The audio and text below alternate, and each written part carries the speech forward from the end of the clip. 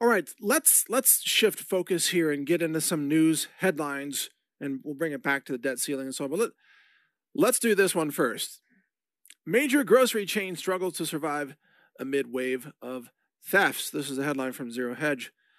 A grocery retail chain, which operates primarily on the East Coast, says it's taking measures to stay in business amid rampant retail theft. So the company is called Giant Food. 160 locations across D.C., Delaware, Maryland, and Virginia, has begun restricting entry and exit points, beefing up store security, some of which are armed. Okay, now, does any of this ring a bell, by the way? Because you heard this prediction from my mouth here on this podcast in the previous months. I said this is exactly what's going to happen. Continuing, displaying fewer higher dollar items on shelves and reducing the number of self-checkout items, company CEO Ira Kress told the Washington Post. Retail theft, says Kress, has increased, quote, tenfold in the last 5 years. Yeah, tenfold in 5 years. The last thing I want to do is close stores, he said, but I've got to be able to run them safely and profitably. He says that the nature of shoplifting has changed such that more and more retailers are simply allowing it. We used to chase shoplifters, he says, and you'd get the product back and nobody would ever fight you. I didn't worry about somebody pulling a knife or a gun on me 40 years ago. But now, it's different. Now we're seeing the highest level of organized retail crime and theft ever. And he said, it's escalating. Now it's Tide and Dove. Like, people are stealing soap, okay? And razor blades and Olay, which is crap soap, or roasts or shrimp or crab legs. Can you imagine being a crab leg thief? Like, what do you do for a living? Steal crab legs. Oh, so you're a fisherman? No, steal them out of a grocery store. Oh. You don't steal them from the ocean. No, steal them from the grocery store. I'm just joking about the fishermen there. That's honest hard work, by the way. Fishing in the ocean, that's honest hard work. But stealing crab legs out of grocery stores, that's just theft and looting. So, as I said before, what's going to happen is the grocery stores will be turned into kind of little, almost like high security prison centers. There will be only a certain number of people allowed in the store at any one time. And there'll be armed security guards at the stores, especially at the front entrance. And then, by the way, we're going to have rationing. On top of all that, kind of a related topic, but you're going to have CBDCs, limits on what you can buy, especially meat, because, meat, they'll say, is bad for the climate, and in order to fight the climate, they have to starve you to death. So you're not going to be able to buy the food you want. You're not even going to be able to get into the grocery store on the timeline you want because they won't let more people in order to stop flash mob thefts from occurring, right? But ultimately where this is going, and I talked about this, 2 days ago, I think? Ultimately, they're going to close the grocery stores in a lot of these Democrat-controlled cities. I mean, this was on my list. No, I guess it was Monday. The 9 trends of the death of the American city, the 9 trends. One of those trends was the closing of retail outlets, which is already happening, and then leading to the closing of grocery stores, creating food deserts in these cities. So people will have nowhere to go to get food or to get basic supplies like toilet paper. So what's going to happen next? Well, they're just going to start stealing food from anywhere they can get it. Households, convenience stores, or whatever. And ultimately, these cities will just be gutted. And that's how you're going to get refugees fleeing the cities and heading out into the suburbs and rural areas. But isn't it interesting that just days after I made that prediction that, here it is, reported by the Washington Post. Once again. Now, in addition to controlling your food, of course, they're going to try to control your money. And in order to do that, of course, the governments of the world, they hate crypto. And they really hate privacy coins or digital money that's private. And here's a story out of CoinGape.com. Breaking Binance to disable privacy coins in France. So Binance, one of the big exchanges, where you can buy and sell crypto, is disabling Dash, XMR, which is Monero, ZEC, which is Zcash, and what else? Oh, those are the three that are mentioned. Monero, Zcash, and Dash. Okay. They're going to be disabled in France because the French government doesn't want privacy coins to be used. Why? Because they can't track what you're using them for. See, privacy coins protect your privacy. No one knows how much you have. No one knows how much you received. No one knows where you spent it or how much you spent or where you donated it to, where you sent it to. Nobody knows. And this is why I've been talking about privacy-oriented crypto, such as Epic.tech or Monero. And in order to buy and sell these privacy coins, since you won't be able to use Binance in France, you're going to have to, there's a workaround. It's very simple. I'll tell you about it right now. And I think this is how all the privacy coins are going to work, because I think even in the US, they'll probably crack down on the privacy coins in the exchanges. But they can't stop them in individuals' wallets. They can't stop them. And frankly, they can't technically outlaw individuals from sending them or receiving them or using them. So what they're going to do is just try to ban them in the exchanges, which is what's happening here with Binance. So the answer to this is a non-European, non-US coin exchange where you could trade Bitcoin for other privacy coins. And I've mentioned this the other day, but one that I have learned about and that I like is called changenow.io. Change Now.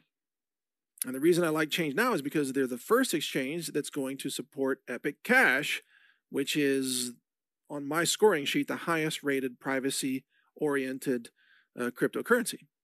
And yes, I own Epic.tech. I have some of those coins, and I have Monero, and I have Zcash. And I am moving, I've said this like 10 times, I'm moving my savings out of the fiat currency banks into gold and silver and crypto. I'm doing that. I'm totally public about it. And you can buy Bitcoin through Binance or Kraken or Gemini or Coinbase or whatever. You can buy Bitcoin, and then you just use changenow.io to swap Bitcoin for Monero or swap Bitcoin for Epic coming up here in about maybe 10 days or so, or swap Bitcoin for Dash or Zcash or whatever else you want. That's how everybody's going to use this, because the exchanges will always have to comply with local governments, and local governments, because they want to keep printing money into oblivion, they do not want anybody to have money that the government can't confiscate. And they especially don't want people to have money where they can't track what you're doing with it. Because, oh my God, if that were to happen, people might, support the trucker convoy. Or people might donate to Trump or something. Can't have that happen. Or people might have money that we just can't confiscate. Can't allow that. So every government in the world is going to try to crack down on crypto and try to crack down on privacy coins, but they won't be able to very much because, cryptocurrency is peer-to-peer. It's decentralized. And if you have privacy coins, then they don't even know how much you have. They don't even know. And you can take your wallet with you just by memorizing the seed phrase words. Remember me talking about that? For most wallets, including the Epic.tech wallet or the Monero wallet or other wallets, you get a seed phrase. It's like 20 to 24 words. It's like, monkey and boomerang and giraffe and raccoon and whatever. And if you can remember these 24 words in the proper sequence, and there are ways to do that, by the way, then that's your wallet. Like, you have that in your head, you can go anywhere, you can install the software, type in those 24 words, and shazam, your full balance is available to you, and you have total control over it, which means that you can carry your assets with you in your mind. And no government can confiscate it from you because it exists in your mind. And, until you load up the wallet, and now it exists on the blockchain. And you can trade it for Bitcoin, and you can use Bitcoin. You can push Bitcoin back into fiat currency if you want, or you can use it to buy gold or silver or goods or whatever. Oh, and of course, by the way, healthrangerstore.com soon will accept Epic.tech and Monero. especially those two, as privacy coins for purchases. Yeah, that's coming up real soon. Probably within, I'm guessing within 2 weeks, maybe 3. Certainly within the month of June, you'll be able to buy with privacy cryptocurrencies at healthrangerstore.com, which is great because then no government can track what you're buying or that you've even made a purchase. You know, because they want to outlaw vitamin C or limit your food purchases as part of the rationing program to starve you out. So isn't it good to have privacy with your money? Now, this is especially critical because, getting back to the original story here, the debt ceiling. So the U.S. debt ceiling being raised, this means that they've thrown in the towel, essentially. They've given up on ever balancing the budget. That's never going to happen again. Instead, the United States of America is going to implode under a debt collapse. And if you think about it, every dollar that comes into existence is an instrument of debt. From the moment the Treasury has it, it's already owed to the Federal Reserve, which is a globalist private banking cartel not even owned by the government or the people. It's a private banking cartel. So every dollar that comes into existence is an instrument of debt. Whereas with cryptocurrency, every coin that comes into existence, typically through mining, is not an instrument of debt, but rather an instrument of value. It's an instrument of value. So think about this. In the long run, which monetary system is actually going to do better?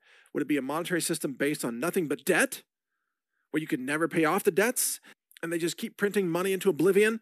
Another trillion here, another trillion there, you know, until the units become worthless? Is that going to be sustainable? Or would you rather have a monetary system based on units of value that have a limited supply, mathematically, algorithmically limited, where no government can come along and just say, let's just throw another trillion into there. And no government can come along and just say, give it to us. We're just going to take it. See, cryptocurrency is actually superior money compared to fiat currency. There's no comparison. Fiat will die. Cryptocurrency, being decentralized, and especially, again, the privacy-oriented coins, is holographic. It's everywhere but nowhere. It can be reseeded from anywhere, and you can carry it in your mind. I mean, these are extraordinary properties that have never existed in the history of humanity in terms of money, and governments are panicked trying to figure out how to deal with this stuff, which is why France tries to ban privacy coins in the exchanges. Well, good luck. Not going to work, France. Another tyrannical authoritarian regime. and the UK, of course. Not going to work, France, because people will just go to changenow.io, which is based out of who knows where, some other jurisdiction, not even in Europe. And they're just going to swap Bitcoin for the privacy coins. And then they're going to hold those privately in their private wallets. And then they have money that the French government can't even find. Can't even see it. Doesn't even know it exists. I tell you this, when the dollar collapses, you don't want to be left holding the dollar bag. You don't want to be looking at your bank account. How many dollars do I have? And, the person next to you is like, what's the point? They're all worthless anyway. Look, my dollars are still there. Yeah, but they're worthless. Who cares? You want to have something that still has value, which is why I've mentioned year after year after year, gold and silver and land. And, by the way, if you need money that you can take with you without asking for permission, money that you can actually put in your mind and then restore it wherever you get to your destination, money that the government can't find, can't confiscate, can't track, well, that's private digital money. Privacy-oriented cryptocurrency. That's what that is. And again, this is why I'm an advocate of Epic Cash and also, to some extent, Monero, although I think Epic is, well, there's no question Epic is technically superior because of the Mimblewimble blockchain, but I'll talk about that another day, give you more details on that. But they're both very useful coins, by the way. Very useful. Much better than Zcash, because Zcash doesn't operate in privacy mode most of the time. So most Zcash is just public blockchain, kind of like Bitcoin. But the federal government is so corrupt and run by such imbeciles. They literally think they could just print trillions forever and that nothing bad will happen and that there will always be a buyer for the new debt. Oh, we'll just sell trillions this week and next week and over here and over there. Guess what? There aren't going to be global buyers much longer. Who's going to want to buy a currency that's going to zero? I mean, seriously, who's going to buy the treasuries? Are the Saudis going to buy the treasuries? No. Saudis are doing deals with China. Is China going to buy the treasuries? No. Why would they? Why would they support their strategic enemy? Is Japan going to buy the treasuries? Japan has its own yen problems and Japanese central bank problems. Who's going to buy the treasuries? Who's going to buy the dollar debt? Will it be the UK? Not if they're nuked by Russia. There won't even be a London. Who's going to buy the treasuries? Nobody. At some point, nobody's going to buy the treasuries. So what then? You're going to have a total cascading debt collapse that will bring down the entire Western financial system. And when that day comes, in my opinion, this is my assessment, of course, you want to be holding gold and silver and crypto.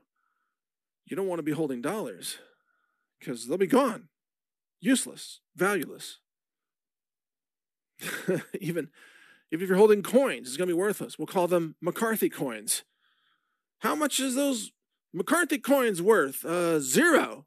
Just like McCarthy himself. Valueless. Has no values. Useless. Yeah, it's not even worth a penny. Do you realize that if the whole food supply chain were priced in cryptocurrency, there wouldn't be any inflation in food? Did you know that? The only reason food is getting more expensive is because it's priced in dollars, and the dollars are becoming worthless. But what if we priced all food in, let's just say Bitcoin, because it's the most common cryptocurrency?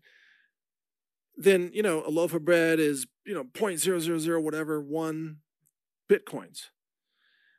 It would be a lot more stable in Bitcoin than it would be in dollars. And even hearing myself say this, I'm a little bit shocked because I wouldn't have said this, 3 years ago, or certainly 5 years ago.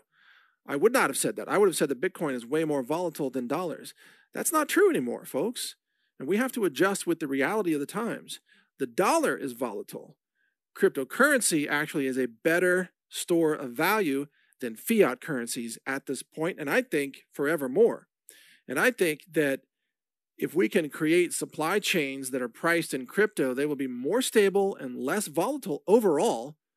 Although there'll be some volatility always, bad weather can, crush crops and cause price spikes and so on. But compared to the dollar, the volatility will be a lot less. The dollar, you can count on it losing value every day. There is a 100% chance that your dollars are going to be worthless. That's a certainty, 100%. In fact, there is a 100% chance that every dollar you hold right now will be worth less next month than it was this month or right now. That is a certainty. It's not even price risk like, it might go up and it might go down. No, it's going down. You can count on it. You can bank on it, Betty. It's going down. There's no scenario in which dollars become more valuable as long as they keep printing trillions. In order for dollars to become more valuable, you'd have to have deflation, which would normally involve contracting the money supply. And that's not happening. It's not going to happen. They're going to expand it. They're going to print into oblivion, hyperinflation, blowout. It's done. That's where this is headed. Wouldn't it be great if you could just buy reliable food credits right now that are good for a certain amount of food, but it was also a decentralized peer-to-peer system so that no one could take it from you? It had full privacy. Now, I interviewed the folks from that farm in Oregon, and they sell the moolah coin, which is really kind of like, in-store credit, basically. And 1 moolah coin is equal to, I think it was half a gallon of milk from their, fresh milk farm. They serve thousands of families. Great couple that I interviewed there about that. So they have the moolah coin. I like the way they think because you buy the moolah coin and it's always equal to half a gallon of milk. What if we could buy food credits right now in some kind of cryptocurrency, like one credit was always worth a loaf of bread or something, right? And you could stock up on the crypto now in order to know that you would be able to purchase X number of loaves of bread in the future, and that would never be taken away from you. Or, X number of pounds of ground beef, or whatever it is that you want to buy, X number of bags of potato chips. Whereas right now, if you earn dollars and you pay taxes on dollars and you put dollars in the bank, you have no idea what that's going to buy down the road. You put away $100 right now and you think, oh, that's going to buy groceries for 1 week. Next year, it's groceries for 2 days. You see what I mean? And this is already happening. You've already seen this. Dollars can't be counted on. So you don't even know how many you're going to need in the future, which makes it impossible to engage in rational financial planning because you're planning in a currency that's a ripoff, where they keep printing trillions, which is confiscating value from you. They're stealing from you every single day. This is why I'm exiting the whole damn system, folks. I'm getting out of that system and I'm putting it into things that hold value, gold and silver and crypto. And I don't care about gold's volatility against the dollar. The dollar is going to zero. Gold's going to be worth millions of dollars, per ounce at one point when the dollar goes close to zero. I took a tour of the Central Bank of Ecuador in Quito. And that was a fascinating tour. I told you about this before, where they have this one display on the wall. It's a giant aquarium filled with coins that have since been abandoned in the hyperinflation of Ecuador before Ecuador switched over to the US dollar, which will also end catastrophically, by the way. But there's a question there on the wall. Is like, can you guess, what's the modern day value of all this money in this giant aquarium filled with coins, right? And I forgot the exact answer, but it's something like it's worth a quarter, or it's worth $1. That's it. It's valueless, basically.